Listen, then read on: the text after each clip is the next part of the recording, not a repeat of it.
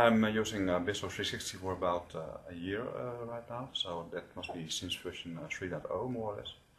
And there are a couple of things I really like about BizTalk360. First of all, you have the single console, so you have one aggregated view where you can see all BizTalk related things like all the artifacts if they are in the correct state. But also the SQL jobs, you don't need to have a look in the event viewer, and you also don't need the performance monitor anymore to have a look at the throttling state of your systems.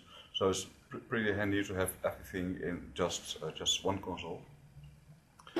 Further, what increases the simplicity for users with BizTalk is that you have user access policies. So in contrast with BizTalk administration console, you don't give all users all powers, or the full power of the BizTalk administration console, because they might do things you don't want them to do, and you can, well, take less privileges for each people.